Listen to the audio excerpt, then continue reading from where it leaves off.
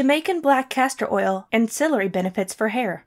Moisturizes hair, improves hair strength, may promote thicker eyelashes and eyebrows, prevents hair breakage, treats split ends, eliminates dry hair.